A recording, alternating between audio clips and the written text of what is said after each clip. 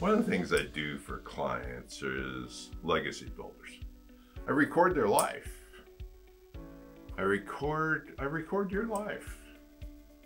You know, I have 4 conversations I take people through. One is money, how they got here, parents, grandparents, where they came from. One is people that were significant in their life. One is events that were significant in their life. And then wisdom, values that you'd like to pass on to generations. It's interesting how hard it is to get people to do that. For one thing, who likes to listen to their own voice? I hate it. You know, I talk all the time. I hate listening to myself talk. But it really is phenomenal to create a legacy. You know, there's 3 reasons I do the legacy builders with clients. First, you are the result of your life. The way you talk, the way you think, the way you make decisions is because of your life. And the better I understand my client's life, the better I can be their advocate, the better I can challenge them, the better I can help them to a better thought process. Secondly, it makes them think about things they haven't thought about for a long time. And thirdly, I want their great-great-grandkids to hear where they came from.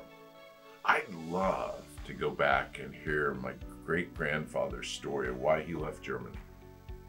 He left a beautiful, lush place in Germany and came to the desert of Oregon and cleared sagebrush to farm it. What sense does that make?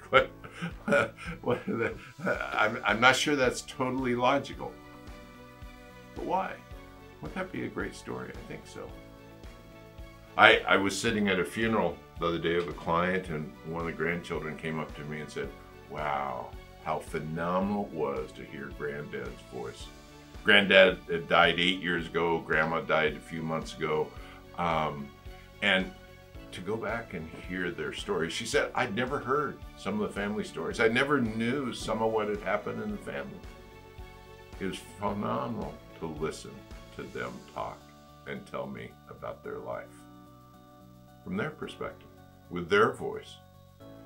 So I think it's good for us to try to record, to try to capture who we are and pass that on to future generations. Because wealth without wisdom is worthless.